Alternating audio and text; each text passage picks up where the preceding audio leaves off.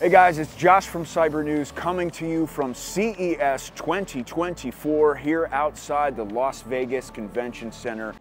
All right, so I just tried the Nimo, which is being sold as the world's first spatial computer for productivity. And essentially the way it works is it will connect to any AR headset, and you don't need a monitor for a workspace anymore. It's a complete AR array of multiple screens that you can set up in any way you want. They had it set up with an Excel sheet, a PowerPoint presentation, and a little video display on the right-hand side. And then you can either use the mouse or you can disengage the mouse and use the computer itself to make selections, use it as a pointer, and then it also has a little trackpad on the top and the ability to click on the pad itself. I'm here for a future where you don't need all kinds of big clunky hardware and monitors and screens and computer towers, or even laptops, where you can just roll into some place with a lightweight keyboard, a tiny little computer, and AR goggles, and you can do the work.